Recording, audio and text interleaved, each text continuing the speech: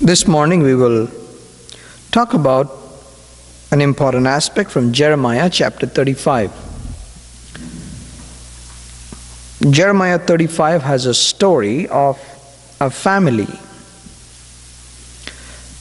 The name of this family is the Rechabites.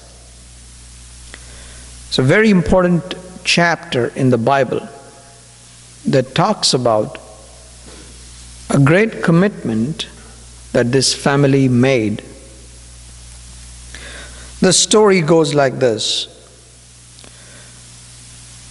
God told Jeremiah the prophet to go, verse 2, go to the Rechabite family and invite them to come to one of the side rooms of the house of the Lord and give them wine to drink. Invite them into the church, that is into the temple, and give them wine to drink. So what did Jeremiah do? He went and he told these people to come to the temple. And they came to one of the rooms, and verse 5, then I set bowls full of wine and some cups before the men of the Rechabite family and said to them, drink some wine. Now this is a prophet who has been asked by God to do this. And therefore, what these people, how they responded to this is important. Remember, this is all happening in secret. Nobody's around. It's only between the prophet and the family. And therefore, what's the response of this family is very important. Now, when you hear something from a prophet, what is a general trend? What do you usually do? You just blindly follow. You just blindly accept it and say, yeah, you told me, so I'll drink it. What did these people do is very, very important. When the drink was set before them, verse 6, they replied, we do not drink wine, because our forefather Jonadab, son of Rechab, gave us this command. What is the command? Neither you nor your descendants must ever drink wine, and you must never build houses, sow seed, or plant vineyards. You must never have any of these things, but must always live in tents. Then you will live a long time in the land where you are nomads. We have obeyed everything our forefather Jonadab, son of Rechab, commanded us. Neither we nor our wives nor our sons and daughters have ever drunk wine or built houses to live in or had vineyards, fields or crops. We have lived in tents and have fully obeyed everything our forefather Jonadab commanded us. But when Nebuchadnezzar, king of Babylon, invaded the land, we said, come, we must go to Jerusalem to escape the Babylonian and Aramean armies. So we have remained in Jerusalem. What you understand from this family is, they did not know why they were being invited to the temple. And once they came, the wine was set before them. So they could have drunk the wine. They could have. They could have always said, Jeremiah told us. Jeremiah said this before us, and he told us to drink the wine. And they could have easily justified and said, it's Jeremiah's fault. He made us drink. They were sitting at home and doing something else. It's Jeremiah who came, of course, by the initiation by God. God told him to go. What I'm trying to tell you is, God knew the determination of the Rechabite family. And therefore, he wanted to set this family as an example to the nations. Example to the nation. Though they were brought inside, when nobody is around, and the prophet himself offers wine, you know what they did? They refused. Why did they refuse drinking wine?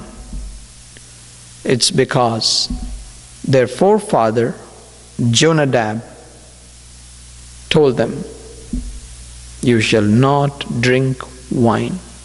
Okay? Is Jonadab around anywhere? No. Is Jonadab watching? No.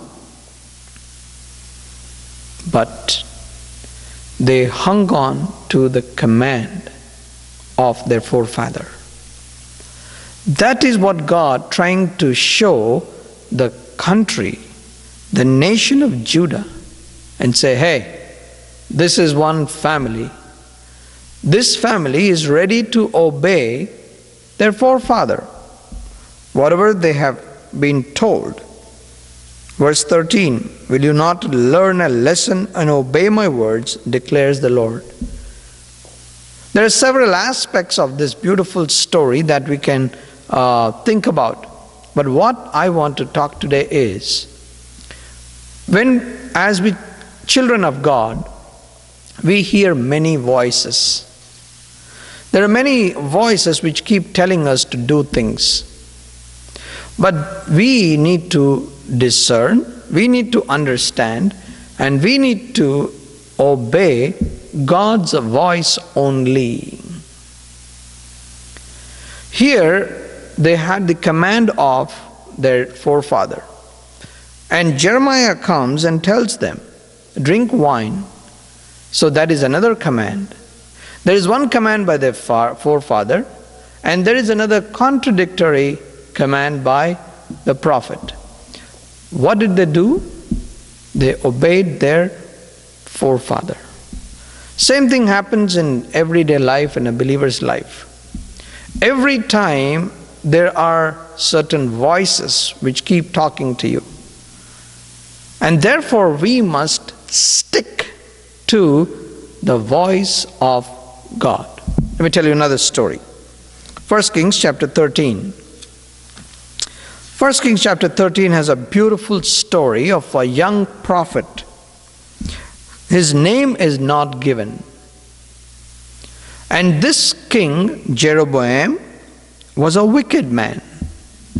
And he was making an offering. He's not supposed to, is it not? The king is not supposed to make an offering. It is a priest who is supposed to. But he was making an offering.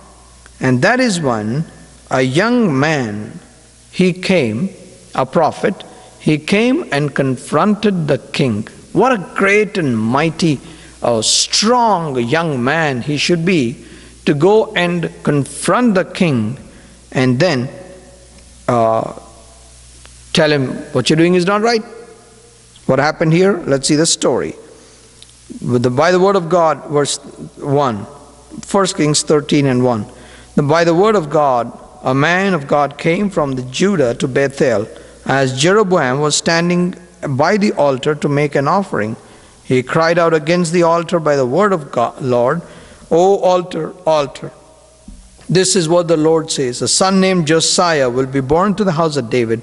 On you he will sacrifice the priests of the high places who now make offerings here, and human bones will be burned on you. That same day the man of God gave a sign. This is the sign the Lord has declared. The altar will be split apart and ashes on it will be poured out. So what happened? After this prophecy, and you see the king, verse 4, when King Jeroboam heard what the man of God cried out against the altar at Bethel, he stretched out his hand from the altar and said, seize him. But the hand he stretched out toward the man shriveled up so that he could not pull it back. You know, the king commanded and said, catch him. What happened? His hand got stuck like this. He couldn't pull it back. Can you imagine a king walking like this? Everywhere. His hand is like this. His hand got stuck. And then the man of God, the young man came, he prayed. And then the hand came back. And then the king said, what? Come home and eat in my house. Is it a big deal? No. Going and eating in a king's house, is there anything to say no? No, not necessary. But he refused. Why did this young man refuse? You see, verse 8, but the man of God answered the king, even if you were to give me half your possessions, I would not go with you, nor would I eat bread or drink water here. For I was commanded by the Lord of God, word of the Lord, you must not eat bread or drink water or return by the same way you came. So he took another road and did not return by the way he had come to Bethel. So when he came to the king, and the king said, come and eat my house, what did he say? No, it's not going to happen. Because God told me not to eat food anywhere, and I'm not even supposed to go back the same route I came. I need to go a different route. So he refused. He refused what the king was offering. What the king was offering. Is it not important? You hear a voice from God and you hear a voice from another human. What should you do? You should listen to the voice of God. Now, does it? Let's take another example, and then we'll come to think about a few more things. Okay, what did this man do? What happened to this man's life? This is what the contrast that you find in his behavior. He started walking, and then the story of what happened to the king spread throughout the country. In no time, it spread like wildfire. That king's hand got shriveled up. A young man from Judah, he came to Bethel, and then he challenged the king, and then all these things happened. Wow, it's a national news. Everybody in the country got to know this. So therefore, one senior prophet, he wanted to meet this young man. And what did he do? He met this man. And then in verse 15 he says, so the prophet said to him, come home with me and eat. Verse 16, the man of God said, I cannot turn back and go with you, nor can I eat bread or drink water with you in this place. I've been told by the word of the Lord, you must not eat bread or drink water there or return by the way you came. Is it not the same answer he gave to the king? Yes. Therefore he said, sir, I'm not supposed to eat. I'm not supposed to go back by the same route.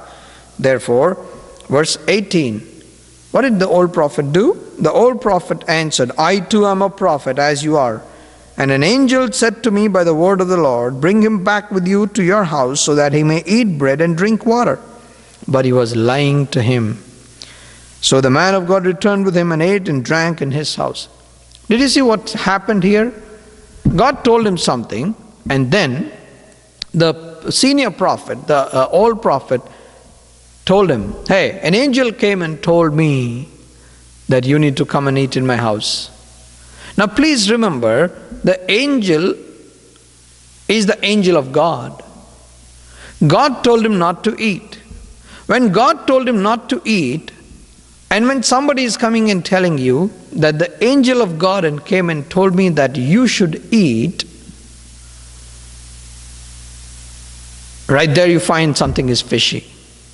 Because why didn't God come and tell you? God told somebody else. So now there is another voice. That's the voice of the prophet. Now how can God be fork-tongued? Why would God tell you something and tell the other person something else? God will never do that. God's not a deceiver. He will not tell one thing to you and tell another thing to another person. This young man did not recognize that. He thought, maybe, yeah, God told me to go and eat in his house. He was very strong against the ungodly king, but you know what? He fizzled out in front of an old prophet.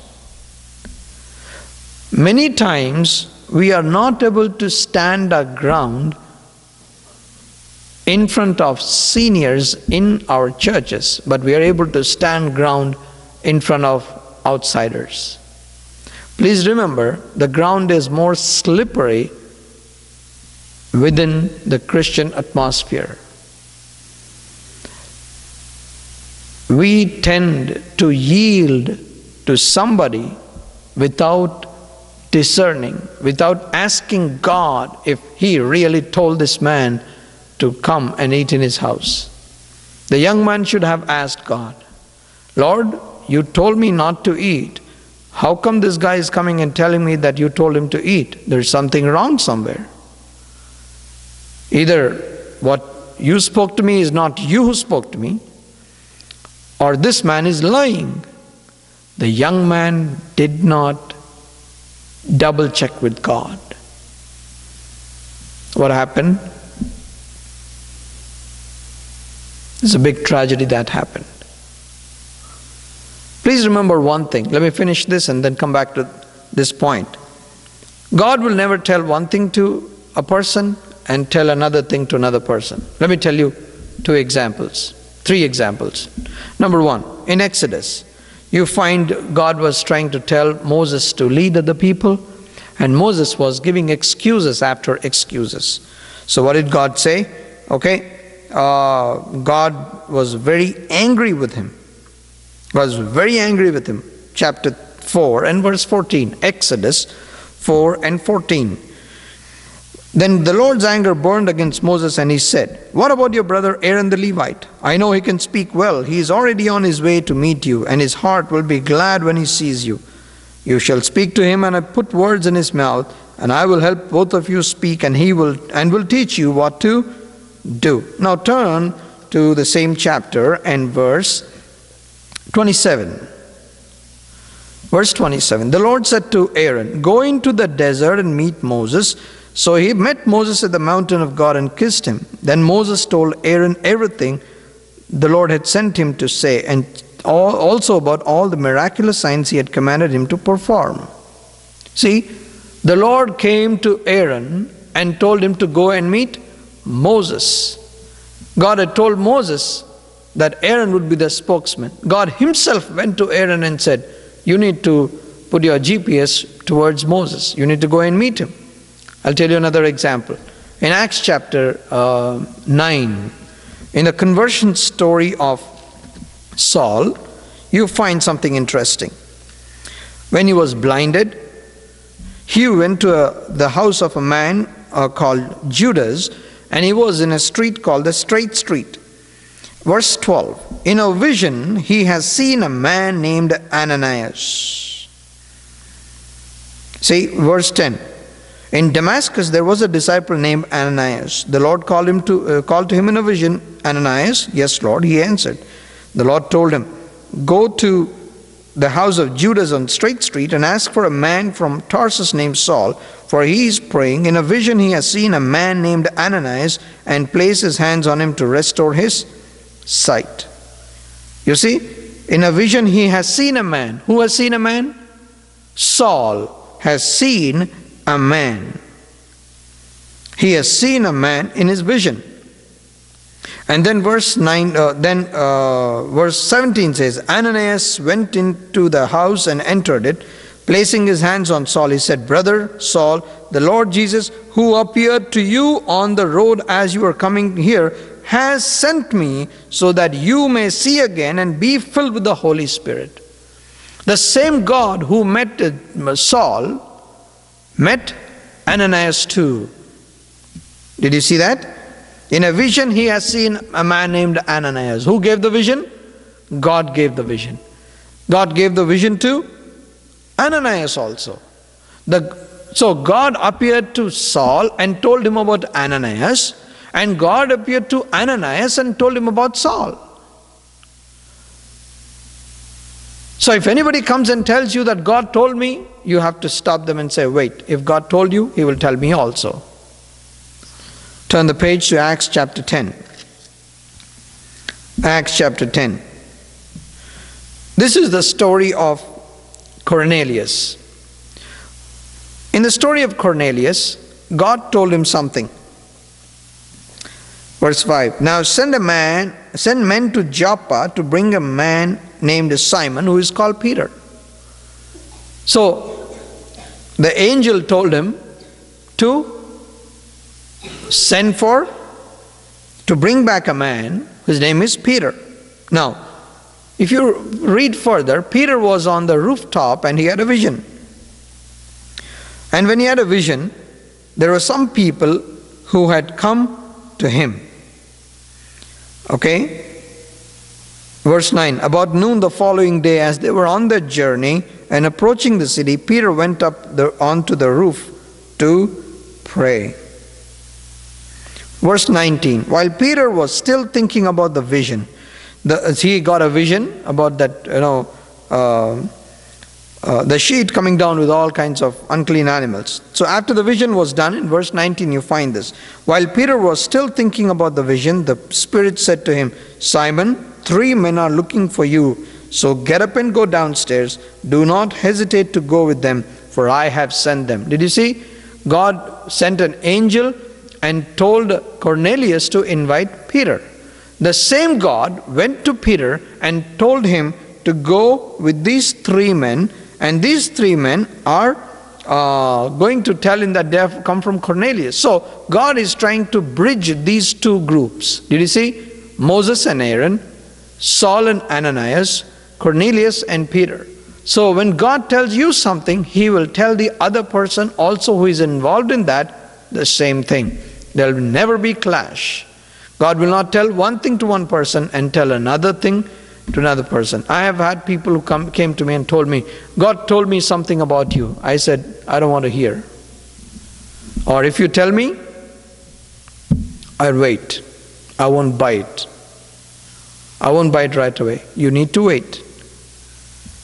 Because if God told you, He will tell me also. That's very, very important. That's where people are going astray these days. They really don't know which voice to heed to. Therefore, what happened to this young man in 1 Kings chapter 13? He had a voice from God, and he had another voice, a conflicting voice from the senior prophet. Okay? He went home and ate. He was not supposed to. He went home and ate. What happened? Verse 20 and 21. While they were sitting at the table, the word of the Lord came to the old prophet who had brought him back. He cried out to the man of God who had come from Judah. This is what the Lord says. You have defied the word of the Lord and have not kept the command the Lord your God gave you. You came back and ate bread and drank water in the place where you were told not to eat or drink. Therefore, your body will not be buried in the tomb of your fathers. When the man of God had finished eating and drinking, the prophet who had brought him back saddled his donkey for him.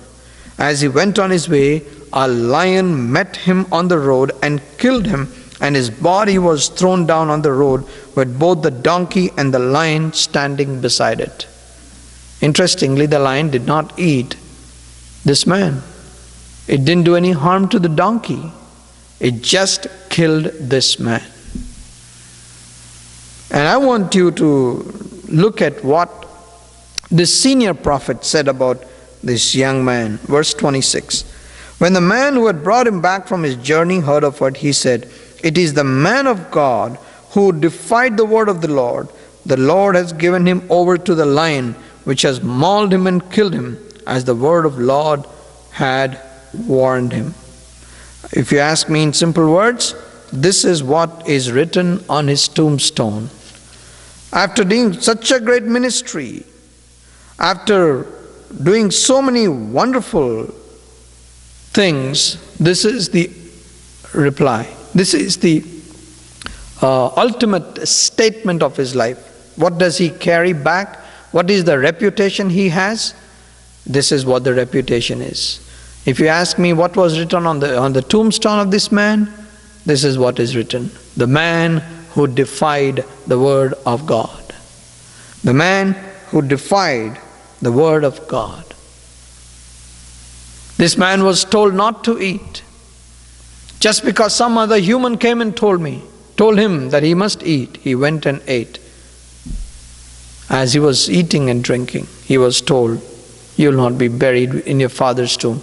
In those days, being buried in your father's tomb was a great honor. It was a great honor. I don't know if you have seen this in the cemeteries. Many people, they try to, if the husband died before, the wife would say, I want to be buried next to my husband.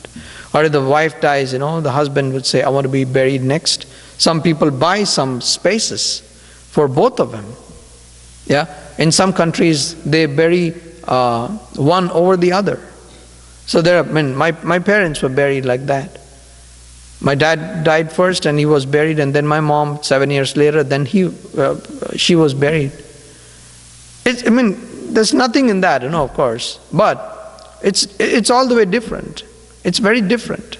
It's a respect. Being buried in your father's tomb. This man did not have that honor. Reason? He did not obey God's word. We must remember this. We will always have several voices talking to us. We must be able to discern. I want to give you an example. I always used to think this.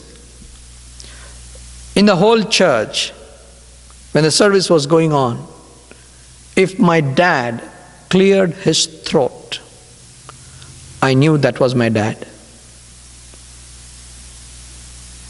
In the middle of 1,000 people, and if it was audible, and if I cleared my throat, my dad would know it's my son. How? Because we live in the same house. We interact so much. I can know. In fact, even a pet dog in your house can identify the way you walk. If there is somebody, a stranger, he'll bark. If you are there, he knows it's you.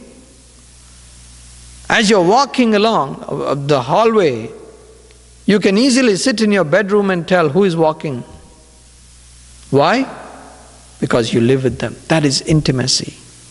Sensitivity to what God is saying. That's when you hear Him close. That's when you listen to Him close. That's the kind of life God wants us to lead. That we be sensitive to His voice. Because there are so many voices which are trying to destroy us. There's so many voices which are trying to destroy us. And God wants to rebuild us. God wants us to help us. God wants to bless us. Therefore, we have to listen to Him. He paid His price, a very huge price. He shed His blood for us on the cross, that we may be blessed by Him. He doesn't want us to be destroyed. He doesn't want us to be losers. And therefore He has given His word. He wants us to be very sensitive and hear what He is telling us. Rechabite family, they obeyed their forefather. This young man partially obeyed what he was told. And I'll tell you third example and then close. Adam and Eve in the Garden of Eden. When Satan came and spoke to Eve, you know what she should have done? She should have listened to God's word, which was told to her through her husband. She should have said, I want you to look at something interesting there. Genesis 3. Genesis 3. Look at how Satan starts the conversation. Verse 1. Now the serpent was more crafty than any of the wild animals that the Lord had made. He said to the woman, did God really say you must not eat from any tree in the garden? Now when somebody starts a conversation like that, it means he overheard, eavesdropped on what God was telling the man. What was that? Did God, see, if he has to begin, he should begin like, oh, did you talk to God recently? Oh, what did He tell you? You have to get it from her, and then you start off saying what? What did God tell you? Oh, He told us not to. Oh, really? Oh, really? Did He tell you? So, He didn't start there. You know where Satan started? He started with questioning God and His word. He said, what? Did God really say you must not eat from the tree, from any tree in the garden? Now, why does He suddenly start this conversation about tree and eating and the fruit in the garden? I want to tell you something interesting. The reason why he brought in this is, he told her a lie. What is that? For God knows, verse 5, God knows that when you eat of it, your eyes will be opened and you will be like God, knowing good and evil. Right? You will be like God, knowing good and evil. Now, I want to tell you, the reason why he brought in this temptation is very crucial. Please remember, if Eve overcomes this temptation, Satan has lost the chance to defeat Eve. Because this is the first time he's coming, and he must come with his strongest weapon. Because if she realizes this guy is trying to tempt me, next time when he comes, she'll be all the more careful. If she wins it first time, she'll be careful the second time. So therefore, Satan has to come with his strongest weapon. What is his strongest weapon? He knows one thing for sure. God will not share his glory with anybody. He will not share his glory with anybody. And what did he say? You will become like God. Please remember, Satan was thrown down from heaven because he wanted to exalt himself to the level of God. And when anybody tries to do that, God will not tolerate it, and he will throw anybody down. And therefore he came with that temptation. What happened? Eve yielded to the voice of Satan. How many times did Satan and Eve have had a conversation before? This is the first time. First time. And Eve listened to the voice of Satan. There came the fall. Please remember, we have many voices in this world. In this world we have many voices. And we need to listen to and stick to God's voice alone. Rechabite family is the best example. To take caution, you can remember this young man in 1 Kings 13. And also you can take caution from Eve that you better listen to God. Because once you listen to the enemy, you will fall. You will fall. So it is God's desire that we listen to him and we obey him. Does it mean that we don't respect other people? Now there's another extreme here in this case. Does it mean that we don't respect other people? We don't listen to anybody and say, I'm going to be arrogant, I don't care for you, I don't want to listen to you? No. No. We need to take advice. Bible says we need to take advice. Let me show you one verse. Proverbs 11 and 14. Proverbs 11 and 14. I like this in the King James Version. Let me read the NIV first, and then I'll read the King James Version. In NIV it says, for a lack of guidance, a nation falls. Did you see that? For a lack of guidance, the nation falls. But many advisors make a victory sure. Many advisors make victory sure. Let me read it from the King James Version. It says, where no counsel is, the people fall. But in the multitude of counselors, there is safety. There is safety. So when you have people around you, when you have counselors, you have your seniors, you should listen to them. But obedience to whatever they say is subject to test. You can take their advice, but you must take it to God and ask him, Lord, this is what my brother told me. Is this what your will is? Let me show you Proverbs 15 and 22. Plans fail for a lack of counsel. Proverbs 15:22. Plans fail for a lack of counsel, but with many advisors they succeed. But with many advisors they succeed. You see that? So we certainly have to take advice from people who have had experience. But when it comes to decision making, to finalizing whether to do this or not, we must depend on God. We must always depend on God. So therefore, it's my prayer that we learn this lesson and say, Lord, I want to obey you. I will respect all my seniors. I will take their advice. I learn from their experience, but I will yield to you and you alone. May God help us to be obedient to His voice and word. Let's pray.